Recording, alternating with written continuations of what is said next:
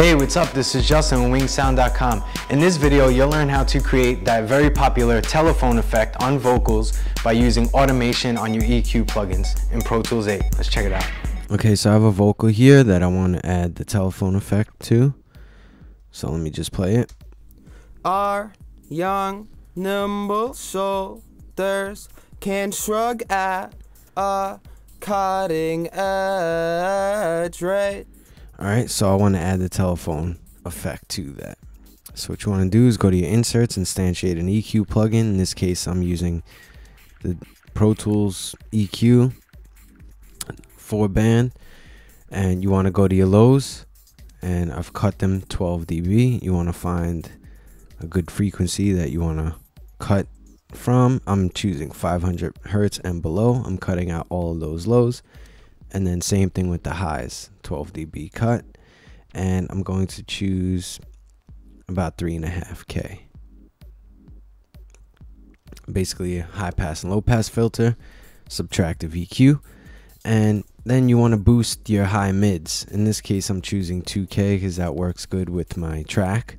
You know, you want to find which frequencies best suit your track and then boost them. And I'm also going to boost 12K. So I've cut 12K and then I've boosted 12K in the high mids. So let's hear that track back now with the telephone effect. Our young, nimble shoulders can shrug at a cutting edge, right? Okay, so now I'll play it and then bypass it and then put it back on again so you get a difference. Our young, nimble shoulders can shrug at a cutting edge, right?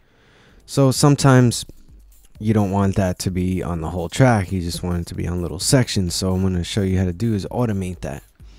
So go to your auto and click on the little box there in your plugin. So and then it brings up your plugin automation window.